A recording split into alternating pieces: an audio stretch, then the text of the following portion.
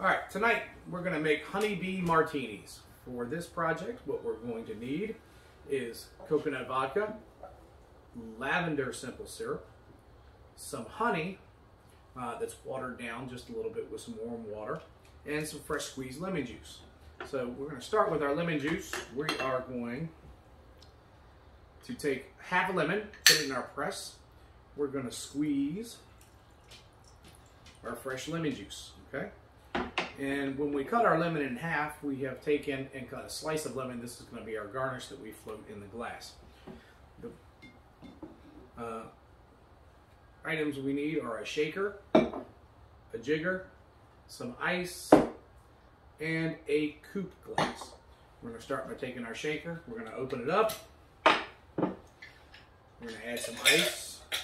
And then we're going to start with our honey first. So for this recipe, we're going to use ½ an ounce of each item. This jigger is 1 ounce on this side, and it has markings for a ½ an ounce. So we're going to put a ½ ounce of honey first.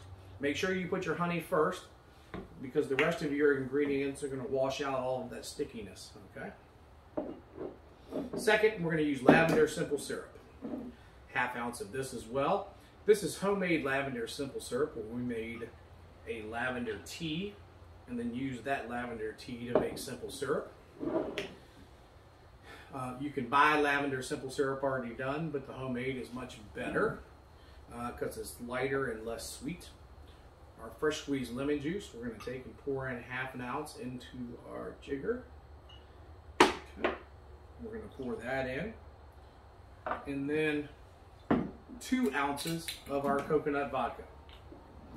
So this is a 1 ounce side of our jigger, so we're going to fill it up twice. Pour it in. This would be helpful to have a little splash mat, because sometimes you miss a little bit. Okay. Incidentally, in this jigger, this is a 1 ounce and this is a 2 ounce. Each side has markings for different amounts, depending on which one you have. That is helpful. All right, we're going to put our lid on. Make sure your strainer cap is on. We're going to shake, shake, shake. I'm going to give it a good shake for about 15-20 seconds. Okay. We're going to go ahead and set that aside. Move everything out of the way. Take our coupe glass. The proper way to serve this is in a coupe glass. We're going to take that. We're going to float our lemon garnish slice. Take your cap off, strain until you get it all in the glass. And there's your honeybee martini. Enjoy.